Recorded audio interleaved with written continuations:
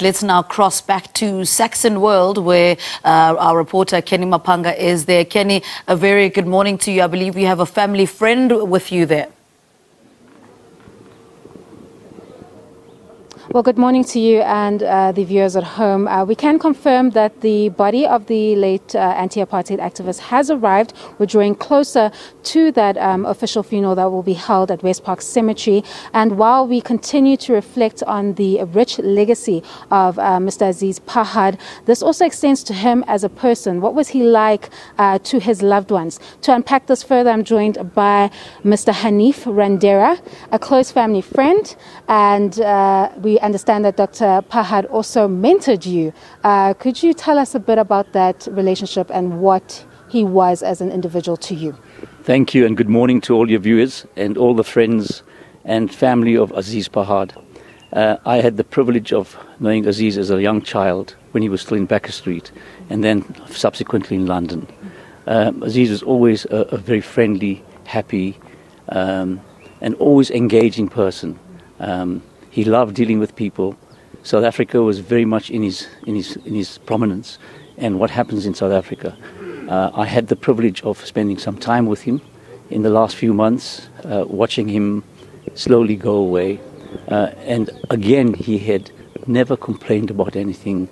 He went off peacefully, and it was a very, very sad and melancholy occasion itself. Aziz was a person that made everybody feel comfortable and would allow anybody and everybody in his home.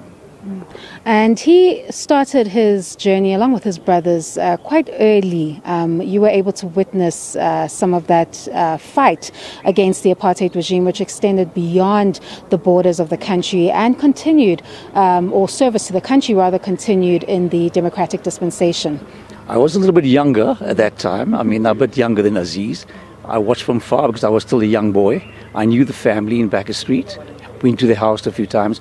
Really, the relationship started when I went to London and I met Aziz in Isup there and saw what they were doing, fighting against apartheid itself.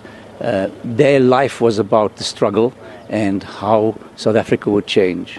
It was definitely their cause. A huge loss for the country.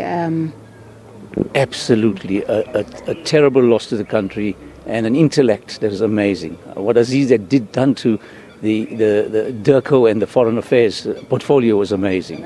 I think he put South Africa back on the map and effectively gave us a voice in the world itself.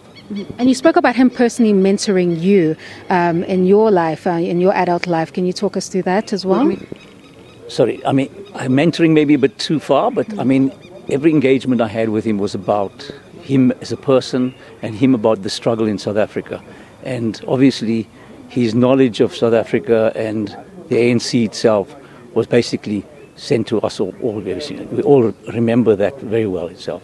And lastly, following his sterling contribution to the country, did you ever have conversations about the current state of the nation, and what were his thoughts leading up to his passing? We always have conversations about the current state of... look, he wasn't a very happy man with the current state of affairs, but he was a loyal member of the ANC, and he always wanted to work within the structures of the ANC and get involved internally to resolve things. And I think that was always what he had to do. I do think there were times that we all criticized the situation. Obviously, all of us are concerned about what's going on in the country, and certainly he was very, very concerned.